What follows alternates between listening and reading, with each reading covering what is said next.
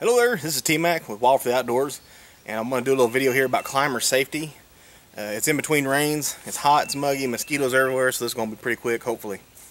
There was a video circulating last year of a guy using this, it looked like about this same climber, going up a tree, the bottom falls out, then he falls down, you know. There was so much wrong going on there that I felt I had to do a video, because people are like, oh, that's why I don't use climbers, they're so dangerous. And man, I've been using this climber for 10 years. Just a cheap climber I bought on sale.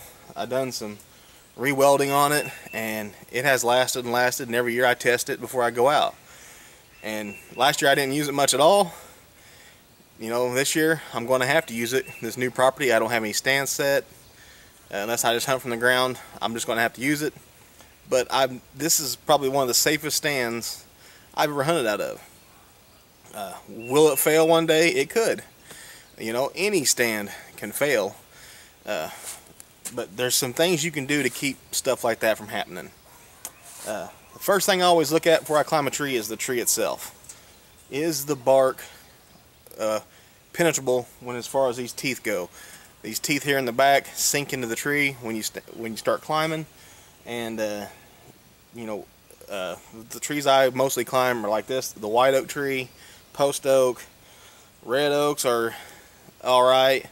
Their bark moves a little bit. I don't like it. It pops and snaps a little bit. But you know, your softer wood trees is what I use. Now sycamores, no, they're too slick. You don't want nothing slick like that. The sycamore is okay. It has that feathery bark, but then as you get up, man, that bark's gone, and it's just skin you're up against, and you don't want that. So, and sometimes I've seen people climb hickory trees. That's okay. Still, the bark's just a little bit solid for me.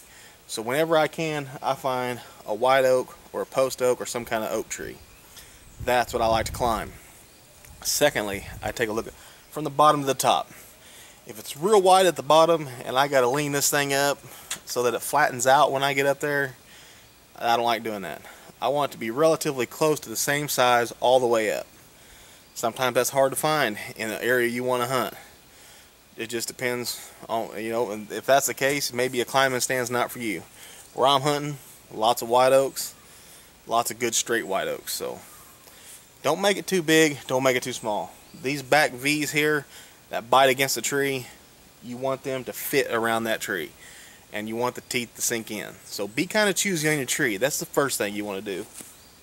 Secondly, this right here ties your top and your bottom together. So if something happens and this bottom falls, it doesn't go very far. It stays within reach. Very, very, very important to have this on there. This is your lifeline. Now, another thing, this foot right here, have something you can cinch your feet into. And I also carry a bungee cord that I can wrap around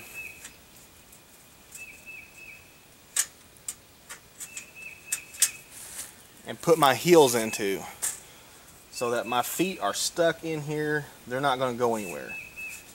That's very important. While you're climbing, you don't want this thing to slip off your feet. So just an added bungee cord, and that can save your life right there.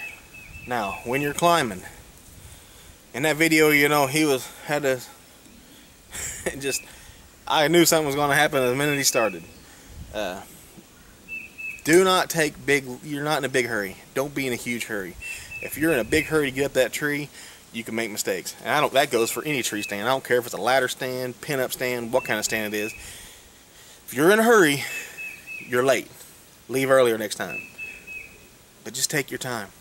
You don't have to take giant, huge steps to get up that tree. You know, I only go about 8 to 10 inches at a time, just so that I'm comfortable, you know. And every time you want to sit back and make sure that those teeth back there are digging in. I'm telling you what, people, I've been using these for years. There's nothing I love more than my climbing stand, and nothing makes me feel safer than being in one of these climbing stands, especially with the front on it that I can use to lean on or whatever. And another tip that I'm going to try and get into I need to start getting into is climbing with a safety belt on. That can help you out tremendously. They make safety belts nowadays that are pretty good, really safe, and that you can easily climb with. And all you have to do is hook it up above your top piece, move it up, climb a little bit, move it up, climb a little bit. And I'm telling you, these stands can be as safe, if not safer, than a pin-up stand. You know, it's all in how you use it, it's all in how you take care of it. But before you go out in the woods, practice with one of these.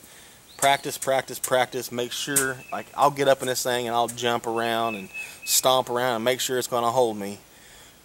And I'll use it a few times every year before I go out, maybe even more. I'll probably start shooting out of it pretty soon. So I'll be climbing in it all the time. Check your equipment, take care of your equipment, take some steps to ensure that you don't end up hurting yourself or not coming home to your family. I'm going to climb this tree a little bit, get it ready for when I start practicing. One more thing I'd like to give you a tip on: when you're climbing a tree, you want it pretty straight. Slightly leaning is okay, but you need to put your climber on the front side. You do not want to be hanging in that thing. And if it's too far back, that's bad too. It can give instability in your bottom platform. You don't want that. Pick a pretty straight tree. Use these tips and you can climb trees safely, and then there ain't no place you can't hunt. You know, you can go into an area, walk in as far as you want to walk. They make these things so light now and easy to carry and adjustable. You can be sitting in your tree stand and adjust them. That's crazy. You can do whatever you want with these things. They will help you, and you can move when you need to. When you're deer hunting, being able to be mobile is pretty important, and these tree stands will help you. But use these tips, be safe, because it's very important when we go out that we come home. God bless y'all. I love you. I'll see you next time.